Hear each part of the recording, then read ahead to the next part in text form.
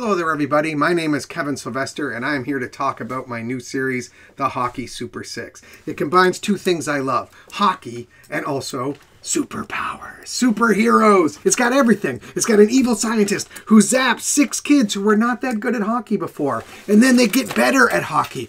Then they have to fight giant, evil, carnivorous ice squids. And not only that, but they learn some lessons. Like, for example, because you're suddenly great at hockey doesn't mean that you should be selfish about it. Maybe you should use your powers to make the world a better place. And guess how you do that? By working together. I know, it's very touching. Oh, and also there's ice squids and all sorts of damage and destruction and freeze rays and evil scientists. It's gonna be awesome.